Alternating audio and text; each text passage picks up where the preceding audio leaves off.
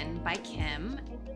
Concept, the owner of the Skin Plus brand, previously filed a lawsuit against Kardashian and her partner, and that Kardashian's Skin by Kim brand was confusingly similar to the Skin Plus trademark. So Kim is yet again being exposed for using her influence to bring down and disregard fellow women in business just because she has money or because she can and doesn't care what the effects are. I mean, we have been seeing them doing so, and this is not a surprise if you ask me. If I look at the details I have right now, there is a certain lawsuit which was directed towards Kim Kardashian's skincare brand, but if I look at how everything has been handled, I would tell you this is not convincing. Yet again, they have come out and bribed certain people. They have come out and used their influence so that they can bring down fellow women in business. And if I look at the situation, come on, this woman does not have all the money Kim has. She is not so connected and all that, but Kim does not care. If people are coming out with certain lawsuits against them, they will always come out and bribe. They will always come out and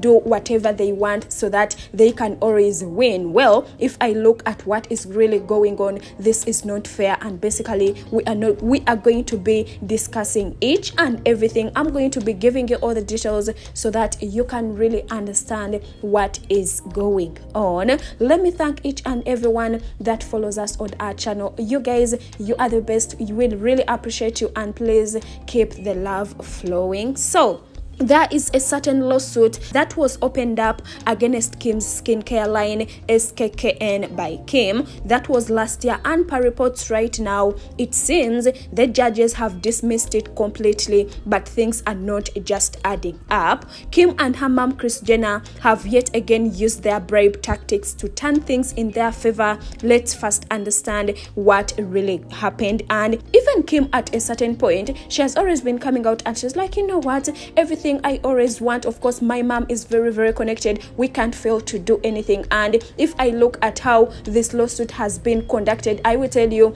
things are just not fair. More so that a small business owner came out and filed something against Kim, and if I look at all the allegations, if I look at what was really included in all this, things would have worked in her favor, but things have just turned around. So a certain lady called Sydney and her legal team served Kim with a cease and desist letter. That was last July, saying that Sydney's Brooklyn-based company, that is Beauty Concepts, has provided salon and skincare services under the name SKKN since July 2017. So she came out and she was like, you know what, I was there and I saw Kim coming out with the same name that have been using since 2017, and possibly that was the name she was going to, you know, that was the name she opted for her skincare line. So she came out and took matters to court because she was not contented. First of all, she was like, how are we going to be using the same name? And basically, if I look at the things she has been dealing with, they are not far different from what Kim Kardashian's line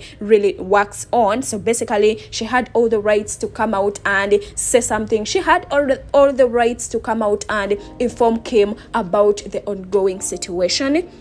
This is a black woman-owned business that survived the pandemic and opened a store, only to learn that Kim was also launching her new skincare brand with the same name. And per reports, after reaching out to Kim, they were really ignored by Kim and her team, who just pushed ahead with the brand launch. And this is what has been on my mind of late, because she came out before Kim coming out to launch her product, you know, on social media and all that. She came out and warned her. She came out and she was like, you know what, you have to change that name, and have come out, you know, hurriedly, so that you can't complain and you're like, you know what, she came late, I had already, you know, launched and everything, we couldn't change and all. But if I look at Kim's response, automatically they just ignored this woman. She tried contacting them, she tried sending them several emails, but on a lot of occasions they just ignored her. They were like, you know what, she has nothing to tell us, we have money, we have influence, she's just a small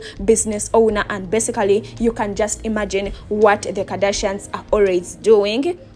And guess what Kim's lawyer Rhodes responded with? These people are so mean and very, very self-centered. Let me first read you something which they replied with. They were like, applaud Miss Sydney for being a small business owner and following her dreams, but that doesn't give her the right to claim that we have done something wrong. We tried reaching out to Beauty Concepts and we pointed out that running a small business in Brooklyn does not give you the right to shut down a global skincare line. Do you even understand what this response means? Because they came out and disregarded this woman. They were claiming that, you know what, you are just a small business owner. You're not going to come out and tell us what to do. If you feel offended, if you feel that we are also using the same name, come on, close up and go do something else, or even find another name, because we are very, very greater than you. We have a lot of money. Come on, Kim Kardashian is a celebrity. She's a billionaire, and of course she can step on anyone just because of that. Well, according to this response, that is what exactly they were implying with, because if they really cared about such women, if Kim Kardashian was very, very considerate about, you know, people coming out and earning a living, people coming out and trying to make ends meet, of course she would have compensated with her. She would have sat down and understood Sydney's situation. But you can just imagine what that response really meant. And if I look at details right now, of course, after Kim and her mom threatening Sydney with God knows what in a notice from the US District Court for the Eastern District of New York, it states that Beauty Concepts informed the court that it was dismissing this lawsuit, unfair competition and civil conspiracy that was against Kim and her skincare line. Of course, you are going to come out and scratch your head and you're like, okay, how come Sydney really accepted and came out and withdrew all that? I will tell you, they bribed everyone. I will tell you, they came out and threatened this woman. Of course, Kim and her mom and of course their legal team came out and they were like, you know what, if you don't let that case go, of course we are going to go an extra mile and do something really, really terrible. We have been seeing these people coming out and threatening a lot of people. Ray J also came out and once exposed the Kardashians. They are always doing a lot of shady things behind closed doors. And what do they do? Because if you tell me Sydney right now is abruptly coming out and she's like, you know what, I'm going to remove everything, oh my god, I'm no longer going to complain. And remember, this is her business, she earns a living from it, and this only means that she has been defeated and the Kardashians have really done something behind closed doors. And also, have you ever noticed that Kim has never been defeated? Many people have been coming out and suing her plus her brands over the years, but they always end up winning even though they are always to blame. This means they bribe and in the process end up turning everything in their favor. This is also something crucial. Have never seen anyone winning against the Kardashians.